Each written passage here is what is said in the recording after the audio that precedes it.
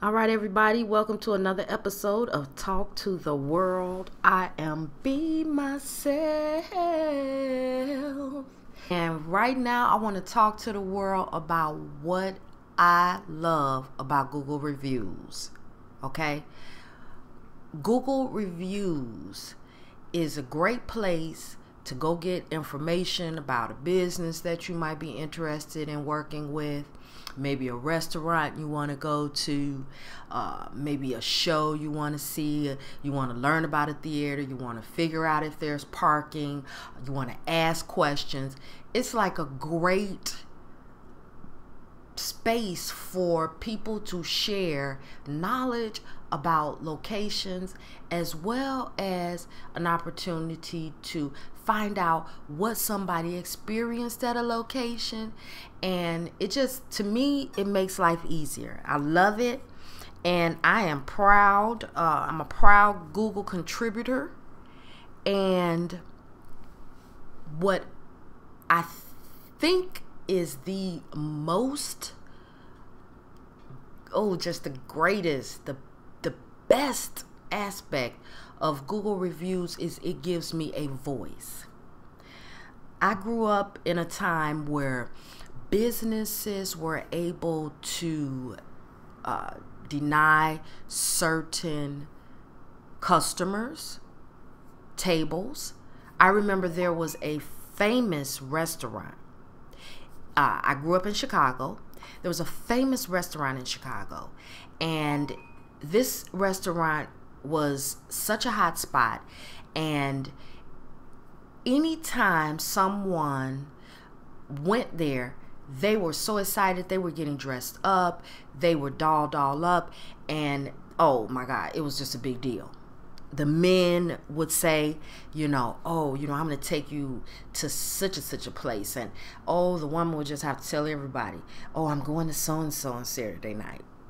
And my mother was getting ready to go to this restaurant with this man that she was in a relationship with. And it had grown to the point where he's like, I'm going to take you here for our anniversary. And she went shopping. She bought shoes. I can remember how her shoes looked to this very day. But when she got to that restaurant, they were not denied seating, because it was a law, on the books at that point, that you had to, seat all people. If you were a business service in a community, you had to seat, or whatever you did, you had to treat all people equally.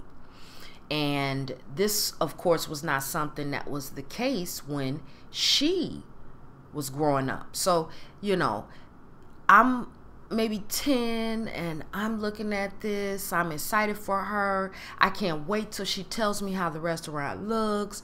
I'm just excited. She's lit up all week. She even sewed a dress for herself to wear. She did her hair. She looked so beautiful, okay, when she left. And when she came back, I was still up. My grandma kept me. She took me over to my grandma's house before they went out. And then when she came to pick me up, I was just like Dumbo, okay? All ears, just big flapping ears. She told me that they could not get seated, that they continually stood and stood and stood and watched other people walk in and get seated. And they were just still waiting to be seated. And that eventually they realized that, after asking them, what's going on, and then being told something that was, not true, it became obvious that they were not going to get seated. So they ended up leaving, and they went to a regular restaurant that they always went to. And there was no internet. There was no way for her to share the story with anyone. But as time went on, it got to the point where the African American people in Chicago began to talk and say, I tried to go so-and-so and I didn't get seated, or, you're going to so-and-so? Well, don't be surprised if they don't seat you. And oh my gosh, I mean, as a 10-year-old, I was just like, oh my goodness, this really was happening. This really happened to her. This is how the world feels about this beautiful woman who's been nurturing and loving to me. She's intelligent. She's a volunteer at PTA, and she's a wonderful member of the community, but she couldn't get seated at this restaurant. When I grew up and I became a grown woman and I was dating a guy, guess what? We go to the restaurant and guess what? And this is in the late 80s to maybe 91 or something, somewhere in there, maybe 89 to 91, because in my memory, the guy that I'm dating, I was dating him during this time frame, but it was shortly before we ended up breaking up. And do you know the same thing happened to us? Yes. Once again, there was no internet. There's no real forum to have this discussion. Well, a little bit after that, you know, some people, they went and they told some attorneys, and, you know, they worked through it, and, you know, it got to the point where it became an issue with the city. And they, you know, faced fines and, you know, had to deal with this this in the news. And ultimately, they ended up closing down, as far as I know. But with something like Google, I love being a contributor, because if I go someplace and I have a great experience, I have a voice. I can say, oh, wow, I went to this place. It was a great opportunity. I had great food, or, oh, you know, this glass maker was awesome. They did, you know, a great job for making, you know, or replacing this glass. You get the point. I can share that. I have a voice. And then if I have an experience where, you know, it just seems like odd things are occurring, you know, where like I couldn't get seated, or, you know, or my service was bad, you know, and nowadays, you know, I shared that story with you so that you could see why I'm so excited about it, because I am still processing the knowing and the emotions and the experience of a life where you did not have a voice. And so there are so many people that I know who grew up with the internet. They don't know life without the internet. And guess what? They don't even use their voices.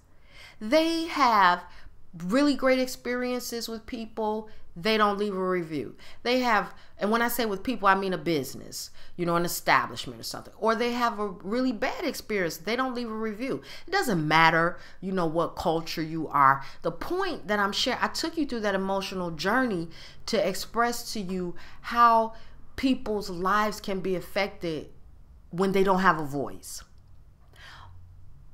And why someone would say, you know, this is a great place to share, and to, you know, Google reviews is a great place to share and to give other people the opportunity to make a decision about what they will do or who they will, you know, patronize based on understanding what other people's experiences were. You know, it doesn't necessarily have to be bad. Maybe someone is physically challenged and they need to really know, is there parking? How far away is it? It could be a very, very hard journey for them. They can just go on Google reviews and say, hey, ask this question, and then bam, they've got an answer. They have a voice. They can say, hey, you know, like raising your hand in class, I have a question, and someone else could say, oh, here, I have an answer. You know, oh wow, you know, I'm curious to know, you know, is this theater, does it have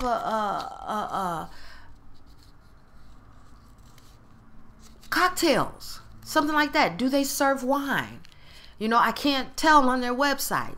Oh yes, sure. The last time I was there at intermission, we were, you know what I'm saying? This is, people have a voice now that they should definitely use. So I love Google reviews, and I just wanted to talk to the world, share your thoughts about, how you feel about Google reviews. What is it that makes you like it? Why do you use it? Or, hey, if you don't like Google reviews, talk about that too, because I'm sure that Google will be happy to learn and, see what is it about your experience and then implement things that can help. Because come on, let's be real. Google has transformed our lives. I mean, Google is so good at what they do until they're sort of like, how people think a jacuzzi, they think every hot tub is a jacuzzi. Like jacuzzi has just done such a great job with doing that every hot tub, people will just say, oh, they got a jacuzzi, or, oh, we're going to get in a jacuzzi. And it's not a jacuzzi. It's not manufactured by jacuzzi. You see what I'm saying? That's how Google became. There were browsers. There still are many browsers, but nobody goes on the other browsers and says, hey, do it this way. Everybody says, Google it. Google it. So, somebody could be using, whatever browser they're using, and the term Google it has become synonymous with do an internet search. Do an internet search. People get it. They may have another browser that they prefer to use, but nobody says, when someone says Google it, nobody says, I'm not going to be Googling it. I'm going to use Internet Explorer. Like, say that. Or, no. I use Firefox. I'm not going to Google it. No, because they get it. Everybody's just like, Google it. And so many of us are going and, going on a whole nother browser, but we are doing an internet search because the term Google it is synonymous with an internet search. You know why? Because Google gets down. Now, I don't have any, ties to Google. I'm just, middle-aged woman who talks to the world. That's what I do. And I do it because it makes me feel good. I don't get any compensation and probably never will ever, get any compensation for probably not many people. But I'm going to still be Google reviewing. And I take my status as a Google contributor, I take it very serious because, baby, when I go somewhere, I get a chance to talk to the world about how I feel about my experience. And that is, it's just such a balm to my soul, and I love it. And I encourage you all, use your voice. Use Google reviews. Get on there because I may end up needing to know something about a place that you've been to, and then I can see your experience and I can make a more educated decision about how I'm going to use my time and how I'm going to use my dollars. All right? So thanks for this listen. Thanks for this little time you gave me. I hope this helps you.